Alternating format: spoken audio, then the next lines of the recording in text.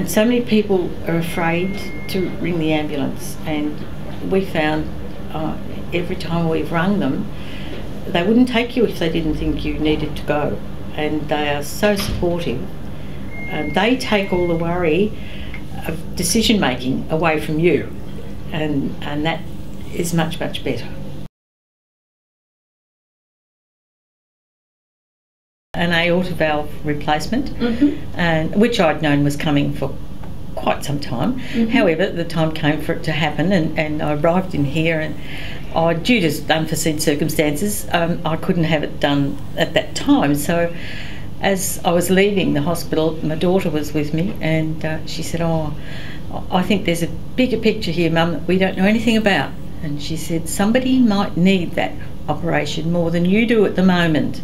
Within a fortnight, John had been having angina attacks and went in to have an angiogram and finished up having a triple bypass.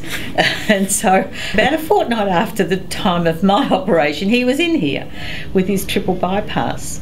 So we got him better, and in the meantime I'd come back about 3 times, once a month it seemed to me, until the January of 2009, and that was when my aorta valve was replaced eventually, and I stayed here then, and we've been very, very well looked after. And you've only got to look at us today to see we've been well looked after. We're still here. We are at Jessie McPherson Hospital today because it's Heart Week, and people who've had open heart surgery can come back during this week and enjoy the afternoon tea and a walk around the hospital, and the fellowship of some of the staff that we met while we were in the hospital.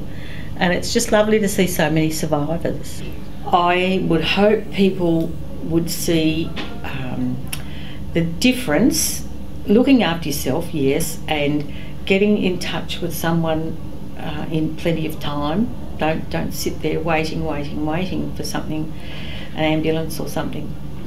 Move very quickly when you've got a problem, and look at the survivors and think, you know, we've got a good chance. If you have a heart attack, it's a warning, and take it as such.